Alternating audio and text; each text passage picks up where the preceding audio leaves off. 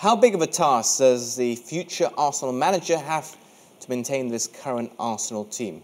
It's an interesting question because when I look at Arsenal Football Club, you look at their front line, which is fantastic. They got Pierre-Emerick Aubameyang. You said he's the fastest player in world football right now. They've got Ozil on the new contract. Things are looking good. Lacazette, we're not sure if he's going to stay or go. But the further back we go is where issues seem to be. They've lost Oxlade-Chamberlain, obviously. They might lose Ramsey, who's got 1 year left on his contract. They might lose Wilshere, who's stalling on a current contract. That leaves them with what? El Neni and Xhaka. And then you look at the defence, which hasn't really impressed a lot of people. Then you look at the two goalkeepers, Ospina and Cech, your former teammate of many years, both 1 year left on their contracts, both perhaps not at their peak of their powers as goalkeepers. I mean, this is a big task. And combined with the fact we're hearing reports Arsenal only have 50 million to spend. And they've got to pay a new manager. Yeah, that's going to be a tough recruitment job for somebody, isn't it? He's going to earn his money there, as they say. I think maybe we might see more of what we've seen today then. Going forward, we might see some more youth get a chance at Arsenal.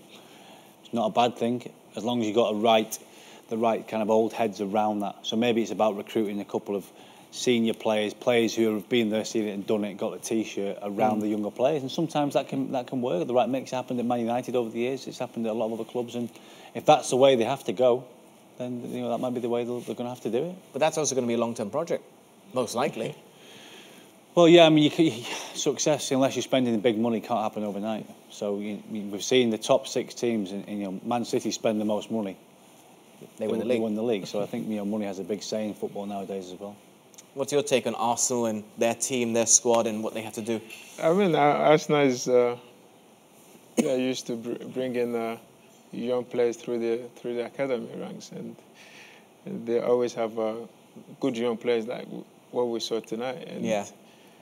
And for the new manager coming in, I mean, he will be happy that they have good players, good young players, but he will need a couple of big guys who can especially control the dressing room. And if they've only got the 50 million because they spent money on Lacazette already, they spent money on Pierre-Emerick Aubameyang, they're going to be spending money trying to keep some players there on new contracts. If you want success, then you have to spend. I mean, we can see Man City, I mean, they spent big and they've won the league. I mean, Chelsea back in the days, 2004, when Abramovich bought the club, they spent big and they got success. So, I mean, if you want to win trophies, then you need to spend. Yeah. Money talks, I guess. Yeah, well, I think, 50 million, it sounds incredible. I'm sat here saying this. He cost 24.5 roughly, and this was in 2005. It was 13 years ago. Yeah, well, that's a quality player. That's a quality, but think how much he would be now. Yeah, he would probably be 50 million, 60. So the point you're saying, to get the quality players now, you're going to have to pay the right money. So what they're saying doesn't really work out for me. They're a well-run club. They make a lot of money. I'm sure they can dig a bit deeper than 50 million. The Arsenal fans pay a lot of money to go and watch Arsenal. I think it's the dearest ground to go to in the world. I think, isn't it, in world football? It's the issue of the owners, isn't it? They are happy to run it as a business. They're unhappy because they haven't got the Champions League. They're losing out on money. So Wenger goes. Yeah, I understand that.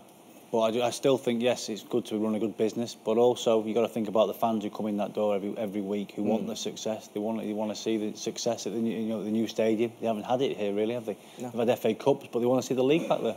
But there's a lot of other teams competing as well and spending money as well. If the Arsenal owners were focused on running it as a business, when you were at Chelsea, did you feel that Mr. Abramovich was running it for success as a football club or as a business?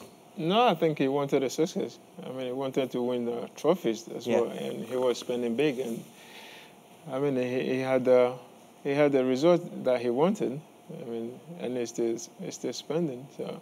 Did he come by to the players, to the dressing room? No, he comes around every now and then. He comes to the dressing room when we win some games.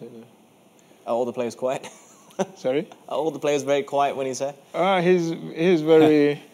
He's very quiet man himself. He doesn't say a lot, and back then he did not speak very good English, so he was always quiet. But now I think he can express himself very well. Interesting. Well, just briefly on that note, it doesn't look like Chelsea are willing to spend much money right now either. In the past couple of transfer windows, I'm just looking at what's happened with Antonio Conte since you're here. They've got a big rebuilding process as well. They Probably do, not as but I big as mean, Arsenal. they still have the players from last season. They was the same players that won the league last season, and they still have them. And if they can keep them and bring one or two, I mean, they can still fight for the title next season. It's just, it seems to be win the title, finish 10th, win the title. It's very It's hard a to roller tell. coaster. Yeah. I think Chelsea as well, because of they've got such a great academy. I'd like to see them throw a few more younger players into the squads and get opportunities, because they have got the talent there. So maybe they're thinking along the same lines as well. Can we give youth an opportunity as well, just like Arsenal maybe have to do next season?